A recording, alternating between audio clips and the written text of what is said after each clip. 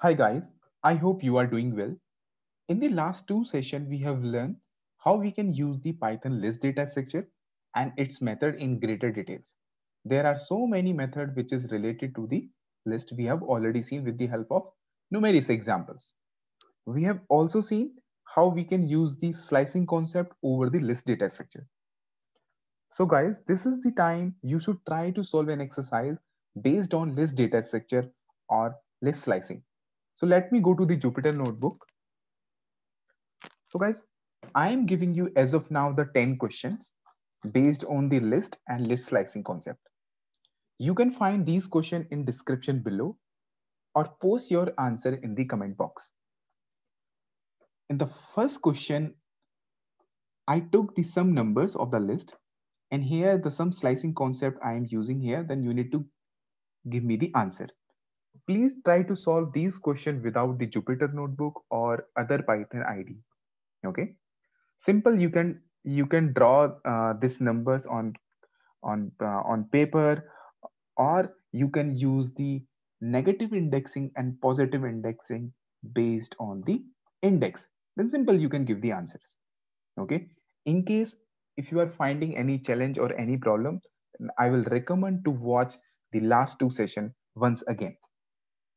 So the few question is based on the slicing concept, and here I am using some arithmetic operation. You need to guess what will be the answer. On the question number 4, so whatever the number between the 3 and whatever the I am using here, then you need to guess what will be the answer if I am assigning this string which is C++. Okay.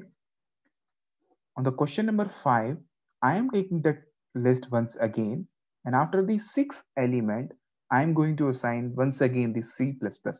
Then once again, you need to guess what will be the answer. And the question number 6, I am assigning the unique number which is 3 after the step number is 3. Okay, so you need to give me the answer. What will be the answer? Okay, so once again, I am saying please do not run this code or this particular line on Jupyter notebook or other ideally. You need to solve these question on copy on pen. Okay. And the next question, what is the difference between append and extend of the list? Okay. So you can give me the one line question answer. What will be the difference in between these two? And the next, what is the difference between remove and pop? Some guys are confused, and this is like very important question, or sometimes it can be asked in the interview as well. Okay. And here, this is the statement is valid or invalid. List is mutable data structure or not. And the last question, we can store integer, float, and string or other data structure in the list.